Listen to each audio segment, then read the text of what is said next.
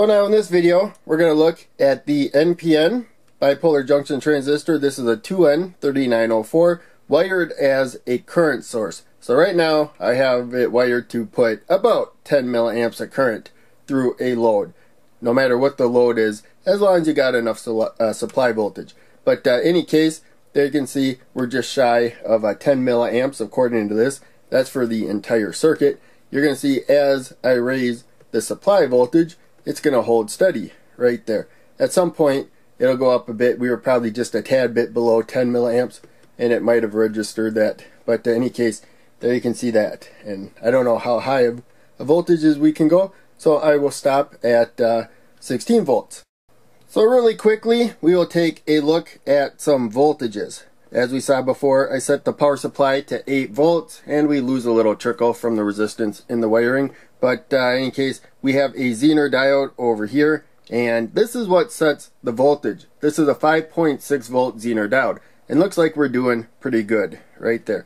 Now we're going to look at the voltage across the emitter resistor right here, and we're going to look at a schematic coming up so we can see this better, and I'll zoom in. But in any case, there you can see we got about 5 volts across. It's a 510 ohm resistor, but we're just going to estimate about 500 ohms. And so 5 volts across 500 ohms, you expect 10 milliamps of current. So now we will raise the voltage. I'll go right up to 18 volts right there. And I think we stopped at 16 before, but 18 should still demonstrate this pretty well. Let's look at the supply voltage right there, about 18. Now we'll look across the zener diode, and you can see the voltage is the same. That's how a zener diode works when it is reverse bias.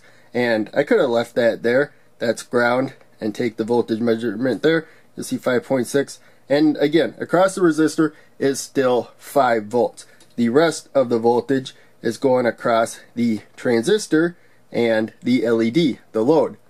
Now, we're going to measure the current. Will be a lot more accurate if we measure with the multimeter. So I'm going to set it to milliamps of current right there. And we can leave the red probe there for everything but high current for this meter. So that includes milliamps of current.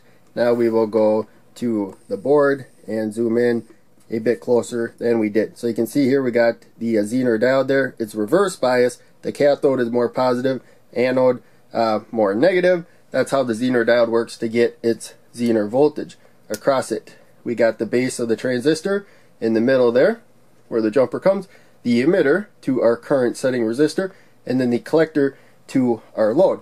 What I'm going to do is take this jumper. We need to open up the circuit to measure current. And now we got that. Up there we got a gap, and we will measure the current. So hopefully you saw that. We got 8 volts at the supply now, and we will measure the current by bridging the gap with the multimeter. So you can see 9.74. We expect a little less than 10 milliamps of current, and that's what we got. So now we're going to bypass the LED. We could get rid of it altogether and just touch the connector directly, but there you can see 9.75. So that's touching the cathode of the LED directly, but electrically that was the same as connecting it directly to the collector of the transistor. Now again, we will raise the voltage. I'm going to stop at 15 volts this time. I think 18 was pushing it with the LED, and now we don't even have the LED. So quickly, we're going to measure the current without the LED right there, and you can see it's the same amount of current there. You know, it might shift just slightly, and over time, as components warm up, it may shift even more, but for the most part, it's going to hold pretty steady right there. And there you can see with the LED we have a little more current, and also with the LED it's dropping some of the voltage from the transistor, and so you'd be able to use some more voltage, a couple more volts than without the LED. And of course I do have a diagram for this. I'm making one hopefully for every video of this video series. Now we have approximately 10 milliamp NPN bipolar junction transistor. That's the abbreviation current source, or LED driver. So it could be an LED driver if you want 10 milliamps and you add an LED to it. So driver means it's setting the current through it. And we're using a 2N3904. We can get up to 635 milliwatts of maximum power dissipation, so you won't want to aim for that, but that's what it's rated for. A collector current of 200 milliamps maximum. We have it set to 10 milliamps. So we're a little more interested in the power of the transistor. So if we drop 5 volts, and that leaves 8 volts across the transistor, so either 13 volt or 15 volts in these two examples, because the LED drops about 2 volts, we will have about 0.08 watts of power. That's why I wasn't too worried about going up a bit. That's 80 milliwatts. And you can see 635 milliwatts there. But still, it quickly increases the power dissipation as you raise voltage. So I wanted to keep it within safe levels. Here we have our example without the LED. The zener diode, as I said before, sets its zener voltage. So I'm using a 5.6 volt zener diode because the base to emitter drops about 0.6 volts. And so that will set about 5 volts across an emitter resistor. That will hold, the transistor will hold that voltage pretty steady. We looked at that in the last video as an emitter follower. We could output to a load and set a voltage that's to a load. That's an emitter follower. But now instead we got the collector here, the current flowing through the collector, the emitter, and the current setting resistor depends on the voltage across the voltage, across the resistor, because it's going to hold that voltage steady. So 5 volts divided by 500 ohms of resistance is 0.01 amps or 10 milliamps right there. Adding the LED, so you change the load on the collector side, but that doesn't matter. The transistor is still going to do what it can to hold 5 volts across a, in this case, 500 ohm resistor. I actually used 510 in the video, that's why we had slightly less current, but we're still really close to 10 milliamps.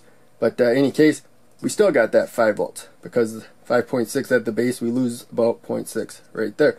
Transistor does what it can by letting current flow through as it can to keep that voltage. Having the LED does not change that. It does drop about 2 volts from the transistor. The transistor drops voltage as needed to hold 5 volts.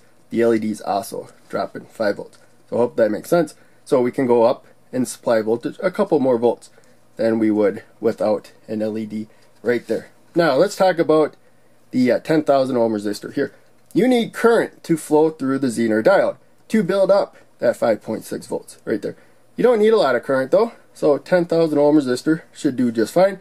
You also need really almost no current at all for this particular circuit for the base to emitter. So 10,000 ohm resistor will work perfectly fine. The voltage builds up across a zener diode.